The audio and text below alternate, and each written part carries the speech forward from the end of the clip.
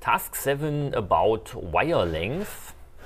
We have a copper wire, and here not the resistivity but the conductivity is given. Yesterday in the lecture we discussed resistivity. This is the reciprocal value in Siemens per meter, and this is wound to some coil or to a reel, and you want to know the wire length on the reel, but you don't want to unwound it. So your idea is, okay, I measure the resistance of this wire like I did yesterday, remember? And you know the cross-section area because this is somewhere printed on the reel. And now the question is, how long is the wire?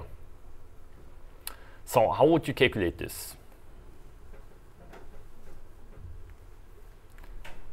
What formula do you need, or can we use that we also discussed yesterday in the lecture that somehow includes resistance, cross-sectional area, maybe conductivity or resistivity, and length of the wire?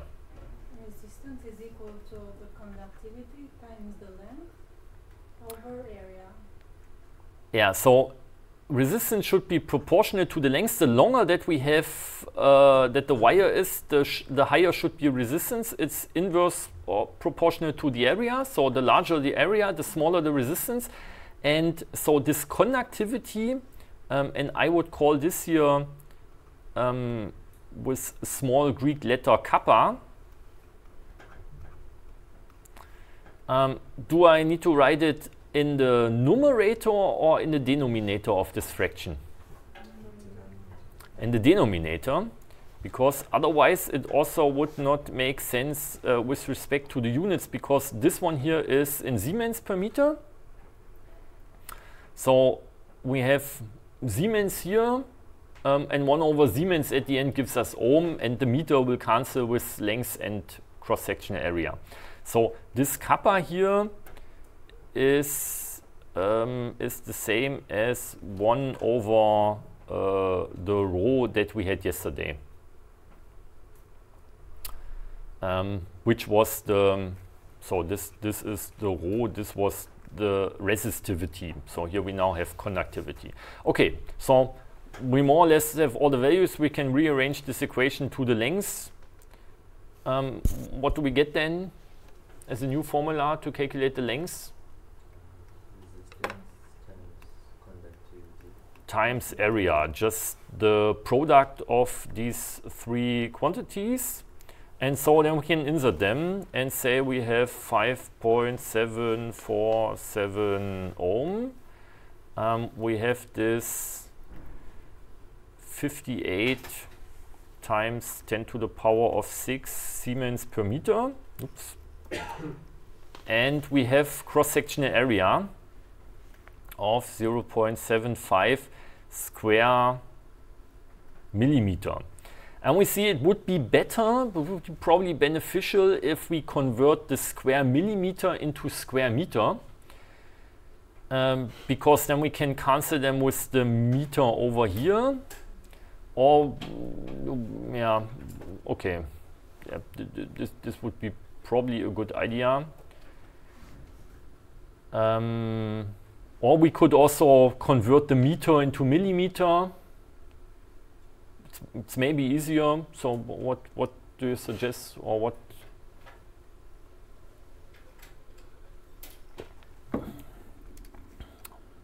How many?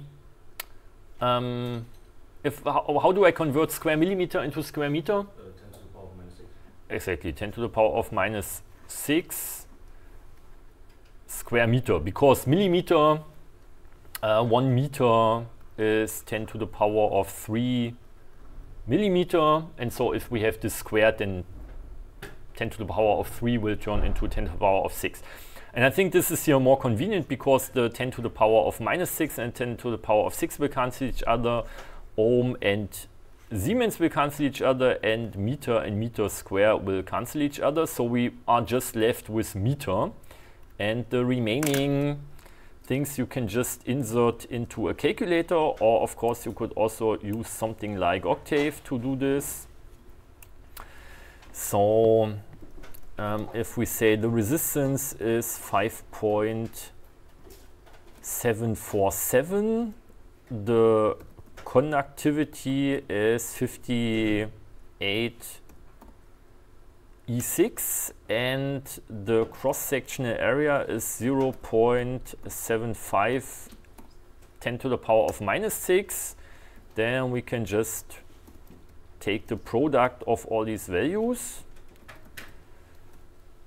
and we end up with a length of 250 meters, which might make sense. As we discussed 2 weeks ago, before calculating the answer, we should have maybe taken a lucky guess what could be a meaningful answer, but something in this range might make sense. A couple of 10 to a couple of 100 meters. If we would calculate just some centimeters or millimeters, would be probably not so meaningful, because if you have just some centimeters of wire, it will not be wound onto a reel, and if you have several kilometers or even more, then it would be a very large and very heavy reel, and then you might also get some more resistance than this one.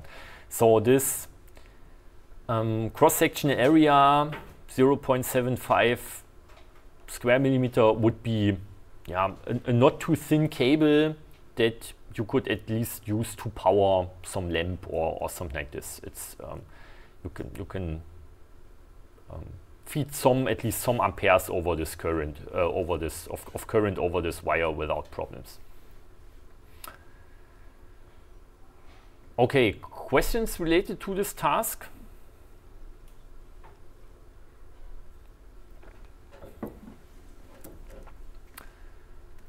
If we would do it the other way around, we end up here with 250 meters. I will add this in a second. So if we would do the other way, no, maybe I will write it down directly. So 250 meters is what we get.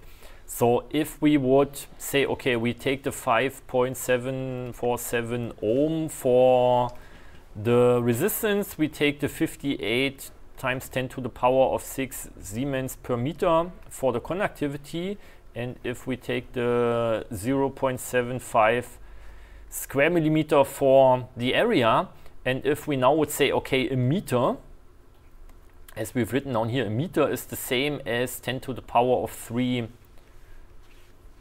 square millimeter, then still this and this would cancel each other.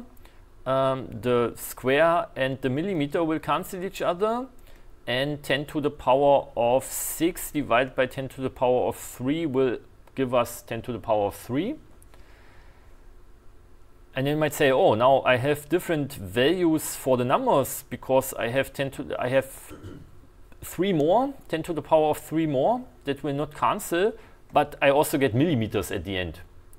So what we will get now is our old values were 250, then we still have the 10 to the power of 3 left, and we have millimeter as the unit. And 10 to the power of 3 millimeter, once again, is 1 meter. So at the end, you get the very same result in this case.